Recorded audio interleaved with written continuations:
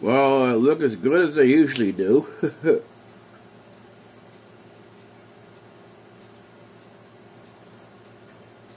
Alright.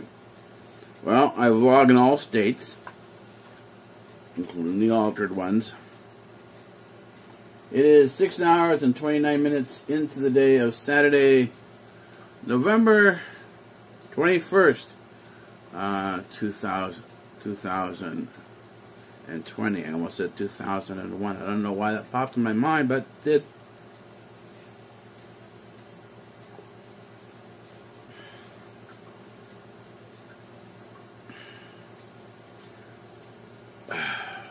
Fridays I spend an enormous amount of time in my dreams. That's my day off. Same thing with Wednesday. And it's not always possible to stay, even though you stay within the state and it stays within your mind, and it's still within my mind right now.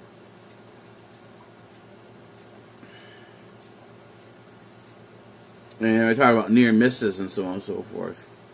I do get up to have something to eat. I had fried eggs last night while I was watching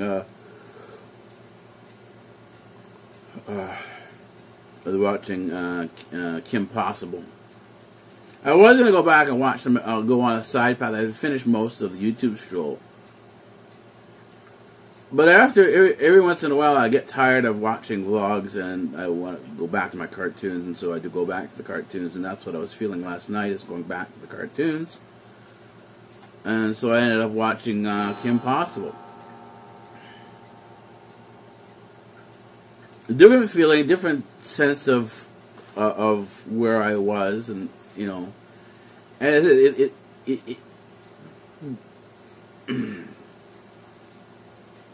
when I take the day off,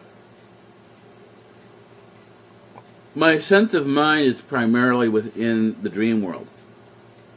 Because I come out of a situation within the dream, I wake up, and the situation in terms of what happened and how I was feeling was still with me, and my mind goes over the scenario on a repeated basis. And this is certainly no exception today. Is that even though I'm supposedly awake, my mind isn't necessarily there. It's just continually thinking about what I was dreaming about, and a lot of it has to do with some of the things that I wish would come true. A lot of it comes into some of the anxieties I have. I mean, you always have anxieties. The anxieties never actually go away. And just because they don't necessarily appear during the day as anxieties, they certainly do come out at night. And you even have anxieties from way back when you were a kid.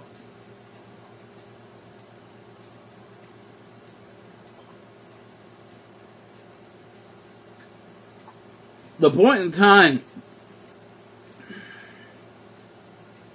which you can sort of remove yourself from the anxieties is quite minimal, because you may have a certain degree of control over yourself now.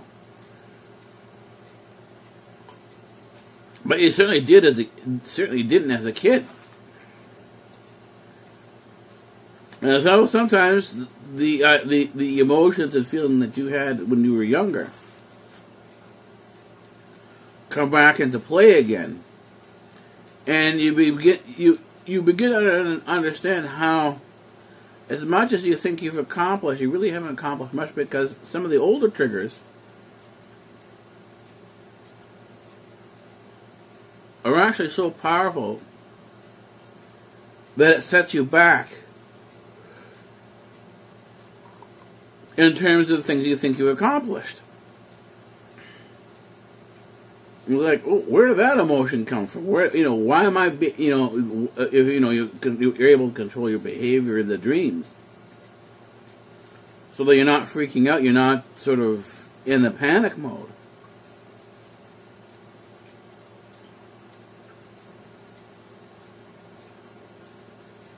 then all of a sudden, this dream from way back when comes up, and you're right back in panic mode again.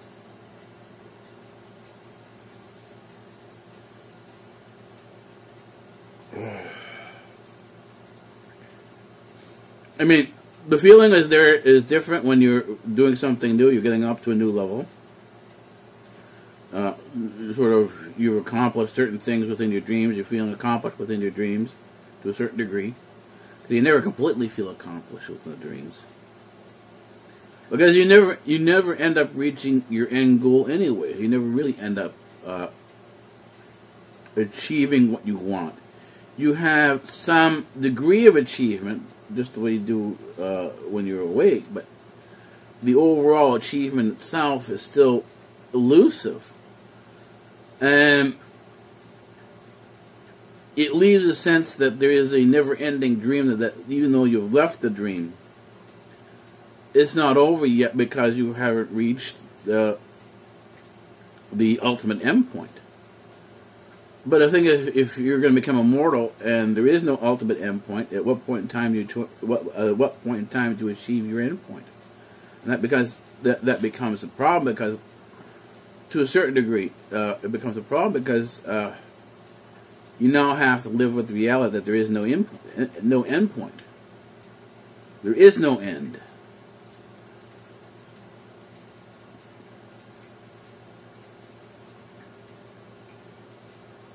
And this can be a very daunting idea. It could be something that's very, in many cases, frightening to know that there is no end. That in the sense of immortality, that that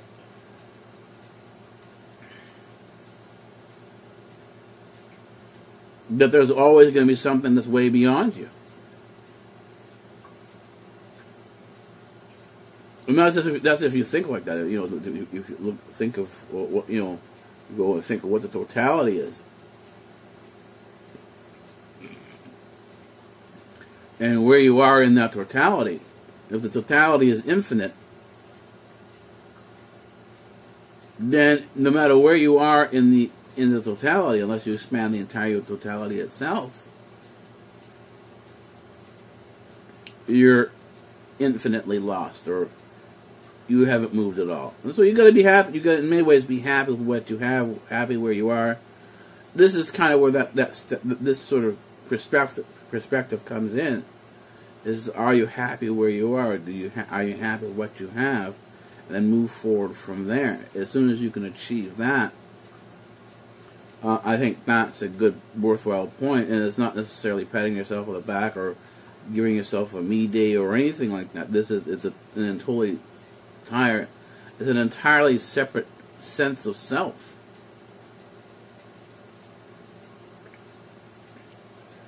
The feeling that you have is kind of a happy one, but it's also satisfied. But it really doesn't have an exact statement in terms of, there's no way to really describe it, except that you feel that the majority of your anxieties are gone. That the anxieties that were there before are no longer, and that you are okay with where you are, not necessarily happy with, but okay with where you are. And sometimes that could be happy as well. But the thing is that there's no guarantee of that. And anyways, this is the end point of the Friday vlog. We will probably begin the Saturday, the weekend the weekend vlog in about an hour or so, after I do some gaming and meditation, and continue from there on out. Probably a scooting vlog today, because I'm going to my parents' house for dinner. It is the feast day of St. Nectarius, the patron saint that I follow.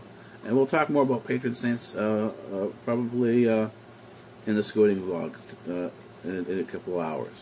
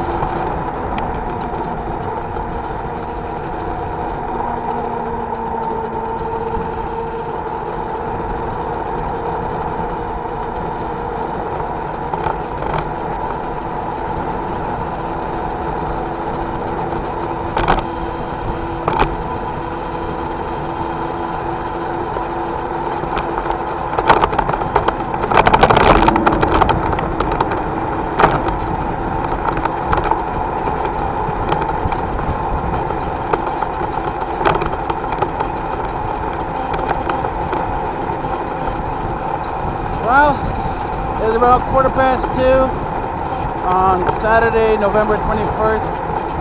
So a little bit, 2 hours and 15 minutes into the day.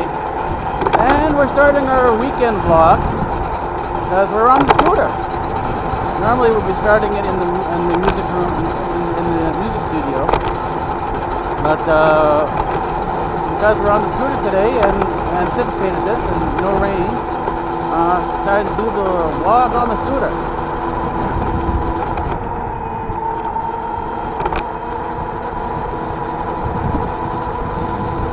Having a good time. It's about 40 degrees outside. It is cold. I've got my winter gear on. Put in winter gloves.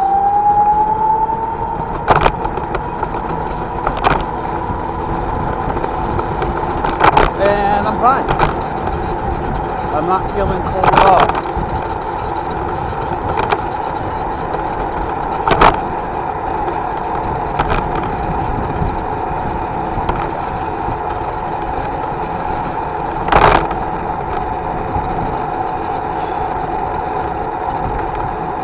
So now it's a matter of getting down the street, making sure everything is working okay. So,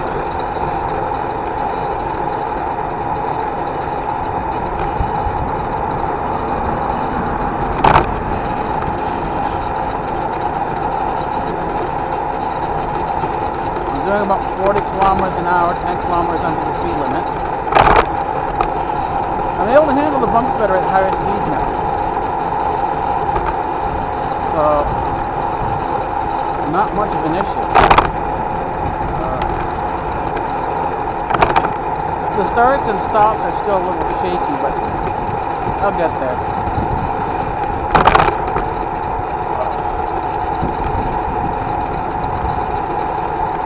I'm a little more fatigued than I typically would have been, but it doesn't matter.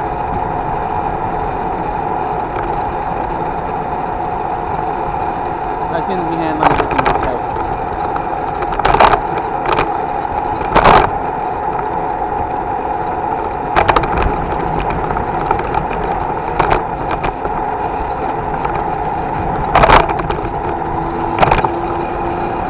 Another guy else over there.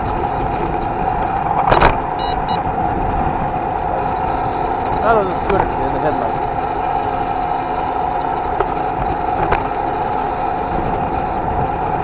But anyway, the visor is working. I'm using the clear visor because it's cloudy out today, so it's no need for anything that's darkened. And it's working very well. It's keeping the wind out of my eyes. It's preventing me from tearing up. Good visibility.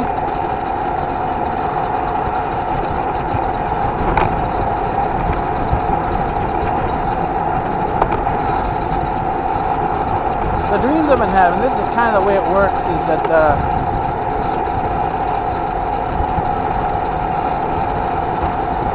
it's like going on a trip. I feel like every time I've woken up, I've been driving for 5-6 hours. I've gone on a road tour someplace, and I'm waking up and just to take a bit of a break and have some water, stretch my legs.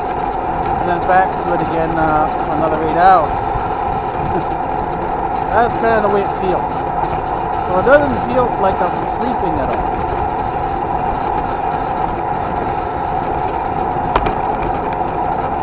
So that means my body is physically active while I'm sleeping. The tension is there.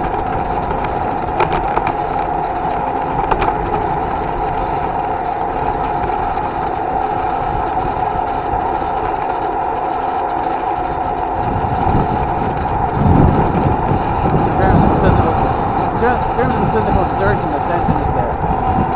In terms of the actual reality of the situation, I think a lot of it is the anxiety.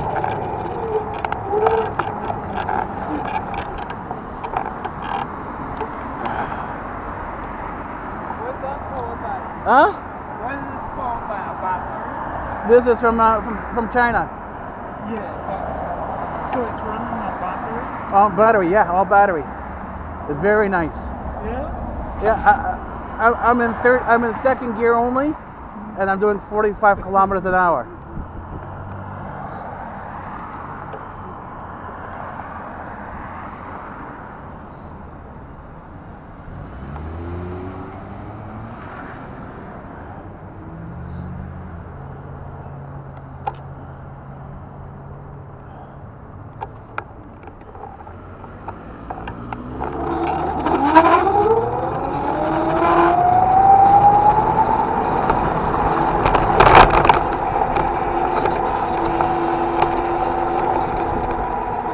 Slow down and take the turn here. The speed you're going at really determines how you're able to turn. So you do have to slow down a significant amount in order to turn properly.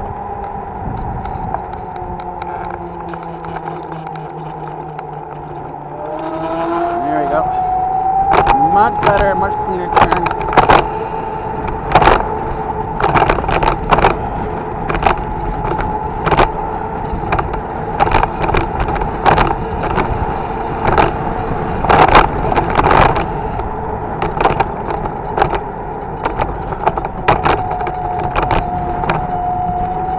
There's a bit of snow on the ground, but not much.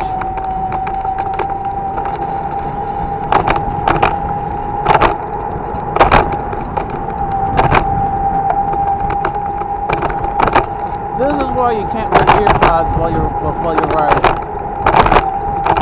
You need to be able to hear for traffic that's behind you. You can't see it because the mirrors don't really work that well here. So you can't see the traffic behind you, but you can hear it.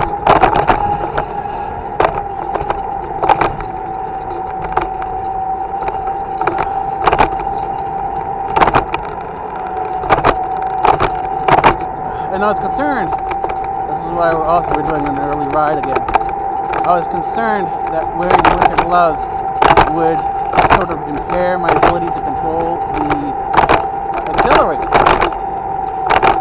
I need a finer control, and I'm actually doing the finer control on this bumpy street here. I've got that finer control, and I'm able to control the speed.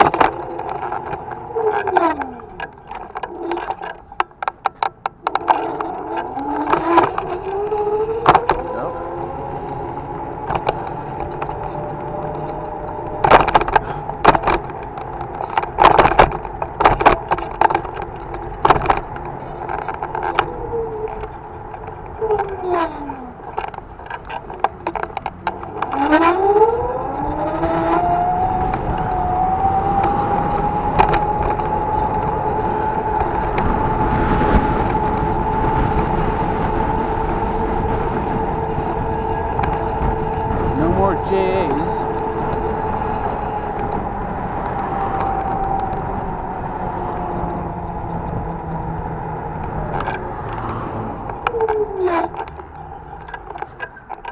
This guy's not going, I guess.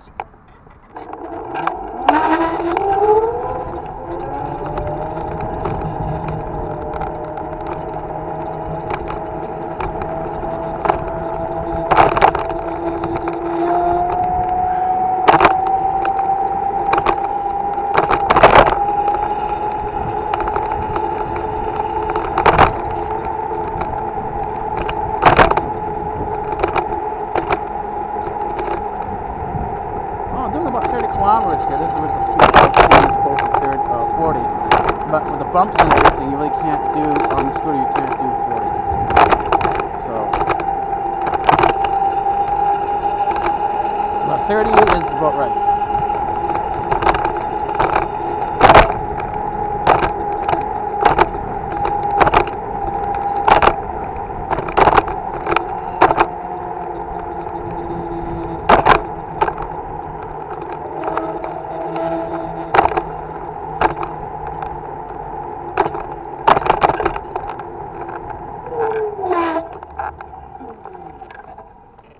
Behind me.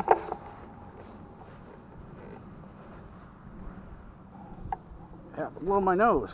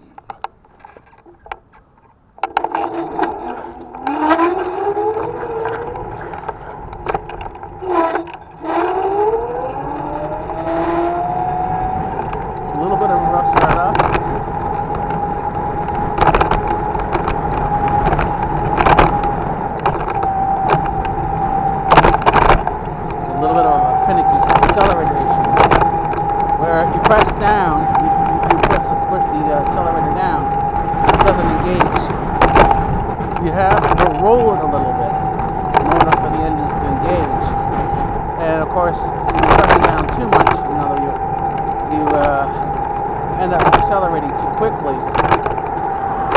and it becomes a question of balance. Are you balanced properly? Okay, these are things you have to learn how to deal with, and in time we'll get it.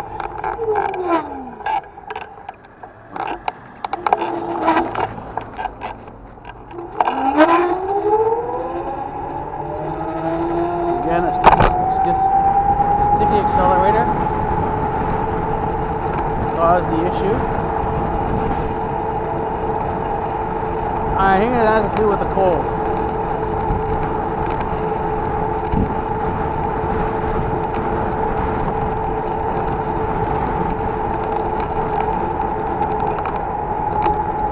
Let's try this again here at the stop sign.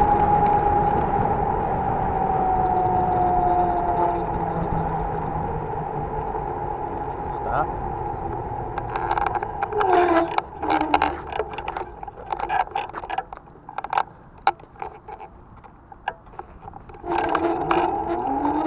There we go. Better takeoff. Again, it was the accelerator.